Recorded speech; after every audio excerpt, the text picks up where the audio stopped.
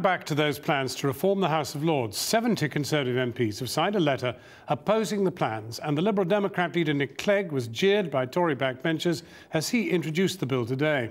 We're joined now by the Liberal Democrat Minister Jeremy Browne, and also from Westminster by the Conservative MP Eleanor Laing, one of the leading backbench opponents of the bill. Minister, how safe is the coalition tonight? I think the coalition is in pretty safe condition. I don't think we should exaggerate what is happening over the next couple of days, but it is with consequences, and let me explain the position. I'm a strong supporter of the coalition. I think it's doing some tough but necessary things in the national interest, but at its heart is the agreement, the coalition agreement. That's what it rests on. That is a reciprocal agreement between two political parties, and if you like, it's a contract. And there are undertakings that both parties make to each other. I can see them. In the event that you don't get this bill through tomorrow night on the House of Lords, I then move to the next paragraph above it, which talks about the creation of fewer and more equal-sized constituencies. Now, there has been a kind of dark threat that you would not support that if this happened. Well, I wouldn't see it in those terms. What I'd put to you is that this is a package of measures. What is formed the coalition agreement. Some of it is drawn from the Conservatives, most of it, some from the Liberal Democrats, some maybe from both, and you have to implement the package as a whole. You can't pick a mix, you can't approach it in an a la carte way, because if you only vote for the bits that you personally support, the coalition won't function. Well, so the Liberal Democrats have been very honourable, very disciplined in terms of supporting the government as a whole, and I think that Conservative MPs need to be similarly honourable and disciplined tomorrow. Let's see how honourable Eleanor Laing's feeling tonight.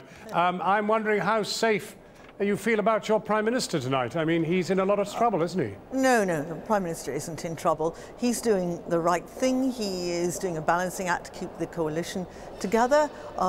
And he has a lot of other things to think about, as well as Lord's reform. Well, one of the things he has to think about is your 70-signature letter. He must be thrilled with you. Like Jeremy, I totally support the coalition. We want to keep the coalition together. It has a lot of work to do, but that doesn't mean that those of us with a conscience should vote for bad law, and this is a bad bill. And all this stuff about a la carte, etc., that's just making excuses. The fact is that this is a measure which has been brought forward. It's now being properly scrutinised by Parliament, and Parliament may pass it, it may not. That's up to Parliament. If we're talking about democracy, for goodness sake, just how hypocritical is it to say, oh, we want to increase democracy, but members of Parliament should be told by the Prime Minister what to do and should have no choice in the matter. Right. That's just nonsense. Nonsense. Well, I mean, that's not an argument that is ever deployed when the boot is on the other foot. Then the Liberal Democrats we are always told, honour bound to support the government as a whole, support the Prime Minister and the coalition agreement. And we're just saying that what is good for one part of the coalition is good for the other. I'll give you an example. No, before you Directly elected police commissioners. Before you do, there are too many people looking in who are primarily concerned about the utter chaos in the banking sector, total breakdown of trust. They're looking in tonight and they're saying, is this coalition going to survive or isn't it? Now, you say it is, but you're also saying that if they defeat this bill tomorrow night, if Eleanor Laing and co defeat this bill tomorrow night, there will be consequences. What consequences? We're not making threats. The coalition came together because no party won the general election. It is based on an agreement between two parties, the Conservatives and the Liberal Democrats. It is a total package. Our priority is to deal with the economy, of course it is, but we're also concerned about health and education reform and constitutional reform as well. Does defeating this bill represent breaking that agreement? Does it, yes or no? Yes, clearly you can't have government MPs who are reneging on their contractual obligations to the other party in the coalition. You can have MPs who stand up for what they believe in.